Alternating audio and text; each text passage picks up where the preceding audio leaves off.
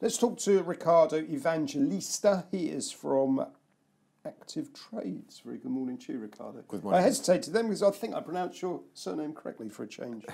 Boom, boom. Right, let's get some serious stuff underway. Let's talk about Italy. What on earth is going on there? Yes, some turbulence in the markets globally felt. All of this because of what's going on in Italy. We had an election back in March, and there was no clear winner from that election, but the two parties that emerged as the strongest were two populist or so-called populist parties, the Five Star Movement, which is an anti-establishment party, and the Lega, the former Lega Nord, and the Lega is, could be classified by some as a far-right party. So both of these are strongly anti-European and anti-Euro, and throughout all the negotiations that preceded the current situation, they were able to somehow come together, even though on paper they are the most unlikely partners one can imagine. But that dislike for Europe and the Euro brought them together, and also other points like anti-immigration, etc. Well, the result of this is that they finally got to an agreement, decided to form government, and President Mattarella then stopped the train on its tracks by saying that he would not accept a finance minister who has a strong anti-Euro and anti-European agenda, someone who said in the past that if he ever got into a position of doing so, he would get rid of the Euro, or rather take Italy out of the Euro. So with this position taken by President Mattarella, the whole thing came to an halt. The markets got extremely spooked, because the logical consequence is that an election may have to be called. And a new election would in fact be an unofficial referendum on Euro membership and even European Union membership. And with Italy being the third strongest economy of the Eurozone, its departure from Euro would, in the opinion of many people, lead to the end of the Euro. So markets got extremely spooked by this. We saw the Euro tumbling down. We saw, I mean, everywhere, all sorts of repercussions, yen going up. We saw the yields in American treasuries coming down because of demand. So all safe haven assets registered strong demand, and everything else was risk off. Today, we're seeing that the Euro seems to have recovered because these two movements, the Five Star and the Lega, decided that they would somehow accommodate President Mattarella decision and try to still form a government, because in the meantime he had indicted someone else to form a government who is just a bureaucrat. So this is the situation at the moment. It will be interesting to follow. I don't think we're done with Italy yet. Right. And some more interesting points to come in the near future, I think. Okay, so in terms of euro-dollar, we had some people come on and say they thought this was a short yesterday, and obviously it snapped back. What are you thinking on the euro-dollar short term? Well, we have to look at the dollar as well, not just at the euro. So we know that for the time being, the spreads on Italian treasuries, for example, and other southern European treasuries as well, are recovering. In the sense of from easing off pressure from having achieved highs, yearly highs, on Tuesday and Wednesday. Tuesday. And the euro as well is recovering, but we have to look at the other side of the equation as well, which is the dollar. What's going on in America?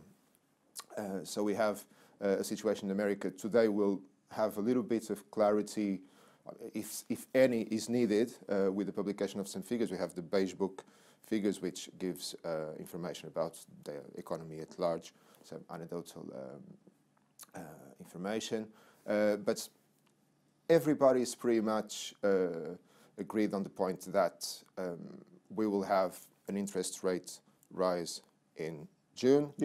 and more likely than not, only one more after that. So three not four this year. Not four. So, but that's already priced in the dollar. But it will be interesting to see what happens with the so-called negotiations. They don't really fit the normal definition of negotiations, because it's sort of a hot and cold attitude from the American side that is now triggering a more belligerent attitude as well from the Chinese, for example, saying that they are ready for a conflict should the Americans want it. Yep. Yesterday we had Justin Trudeau, the Canadian president, saying that no NAFTA is better. The North American free trade. No NAFTA is better than a bad agreement. So I think the American stance is sort of triggering a similar attitude on their partners or potential business partners. So it will be interesting to see how all of that unfolds. But definitely, we have to look at Europe, and the European Central Bank finds itself between the sword and the wall, as we say, because on the one hand, inflation seems to be finally recovering to a place closer to where everybody wants it to be. But on the other hand, we still have the instability, the political instability, and the perceived fragility of the euro, very susceptible to political turbulence, like we've just seen. And also we have other countries within the eurozone that can suffer as collateral damage from all of this. So we saw that Spain as well, and they're having a political crisis of their own, with Prime Minister Rajoy facing a possible, being being pushed out because he's somehow involved in corruption, political financing corruption, and favoring some people in exchange for funding for the party. So we have to look out for this. We also have Greece. I would say that in the medium to long term, probably most analysts are right that the euro still has some ground to lose. Mm. Okay, let's wrap up with crude. We're sort of, I think, 4% off the highs, thereabouts. Okay, is the bull move finally over? I would probably agree with some people that say no. This is a short-term change in the dynamic that preceded it, because, as you know, Nick, stocks seem to have been higher than most expected. Also, Saudi Arabia and Russia came out and said that should there be any shortfalls in the market, we will make up for those by increasing our output. Yep. So this sort of eased the speed at which oil prices were climbing. But I think that with Saudi Arabia having, and they are the de facto leaders of OPEC, and they really pull most of the strings there, with Saudi Arabia having a target of $80 per barrel, don't forget that they'll have the floating of Aramco. So there's a lot of interest behind this target being achieved. I would probably agree with most analysts and say that it is quite likely that we'll see further rise in the prices of oil. Okay, on that note, we've run out of time, Ricardo. Good to see you. Thank you.